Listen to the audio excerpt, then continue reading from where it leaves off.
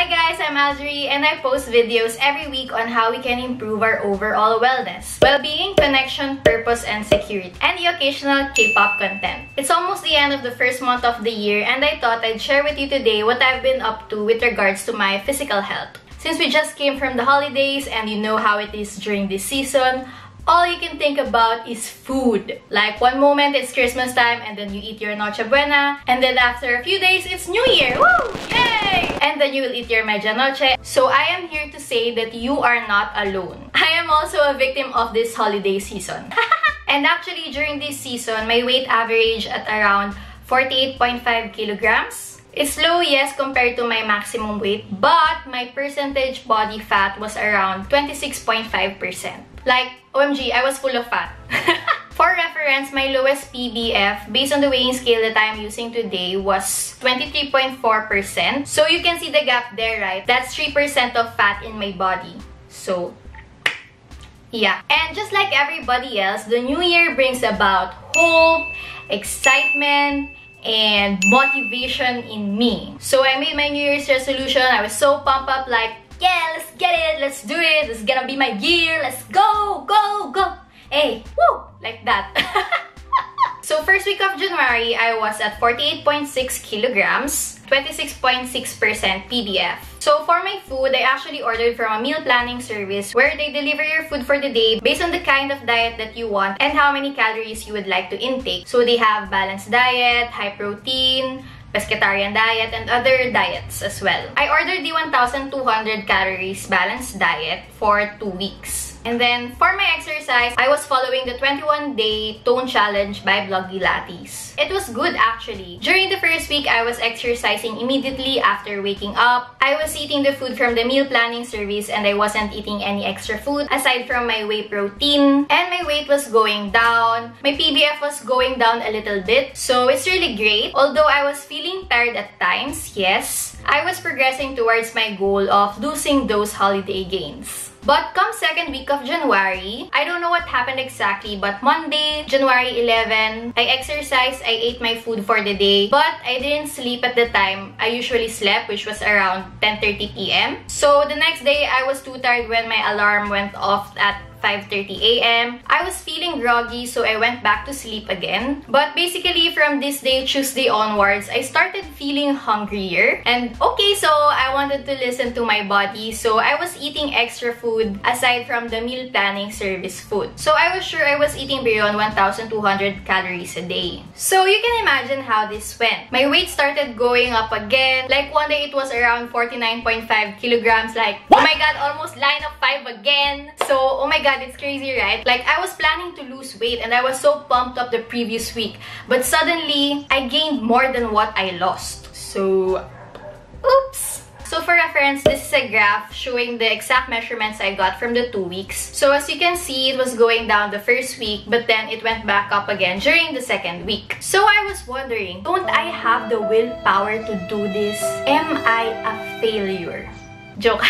So I was wondering, is there a scientific explanation why reducing calorie intake didn't work for me? And then I remember reading a book last year. It's called The Obesity Code by Dr. Jason Fung, or Fung, I'm not sure how to pronounce it, but yeah, it's written by him. And actually, I wasn't able to finish that book yet, but I remember him talking something about calorie reduction and its effects. So I reread that part and I found out something interesting. So first, before I tackle about calorie reduction, Kemerlut, we need to understand first how we process food. So first, let us define a calorie. I've been saying it a while ago. I ordered 1,200 calorie diet plan, but what is a calorie? So it's basically a unit of energy. So all the food we eat contains calories. And as you may know, there's carbohydrates, proteins, and fats. They provide energy to our body once we consume them, but they differ in metabolic processing, meaning how they are converted from energy to food. We assume that weight loss can be predicted by the equation calories in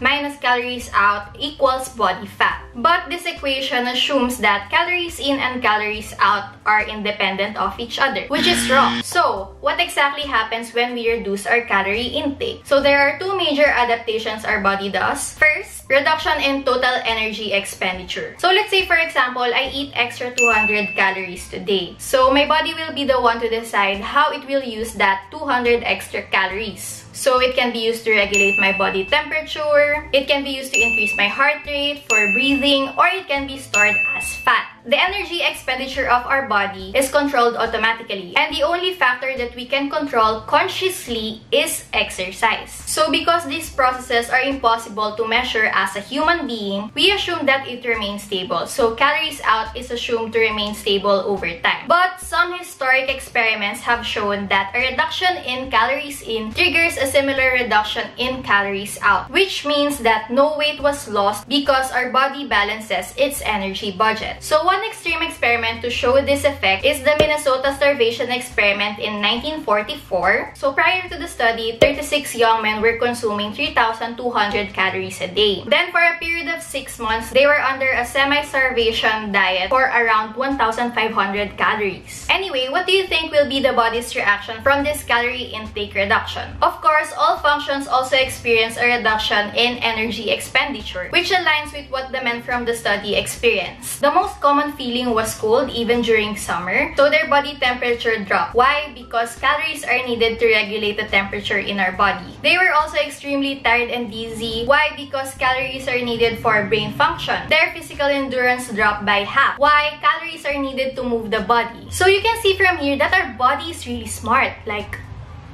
it does what it needs to do to keep us alive. So if it didn't reduce the energy expenditure and kept using 3,000 calories a day, while the energy intake is only 1,500 calories, the fat stores will be burned, the protein stores will be burned, and then eventually you will die. So we don't want that to happen, right? And this is what our bodies exactly do. So now we can say that calorie in and calorie out are highly dependent variables. So aside from the reduction in the body's total energy expenditure, there is also another major adaptation of our body to caloric reduction. And that is the hormonal signals that stimulate hunger increase. There was a study back in 2011 about hormonal adaptations to weight loss. Basically, the participants were given 500 calories a day. Like, what? How are they alive? And some hormonal levels were analyzed. One of those was ghrelin, which is basically the hormone that makes us feel hungry. And they found out that weight loss increased ghrelin levels in the participants of the study. And this change, according to the book, occurs almost immediately and persists almost indefinitely. So with this knowledge about those two major adaptations, I can say that what happened to me was perfectly normal. I suddenly decreased my calorie intake. Therefore, my body reduced my energy expenditure to conserve the calories that I was taking in. So this explains why I was feeling tired at times. And because of weight loss during the first week, the hormonal hunger signaling was amplified, which explains why I was hungrier during the second week. So it's not because I am a failure or I don't have the willpower to do it. It's just my body's response to what I was doing with it. So if you also experienced the same thing while you tried going on a diet, I hope this video helped you understand how our body responds to it. And disclaimer, I'm not a doctor or an expert or anything. I'm just sharing the knowledge that I learned from the book. And since I mentioned a while ago that I haven't finished reading it yet, maybe I'll share on another video what is the book solution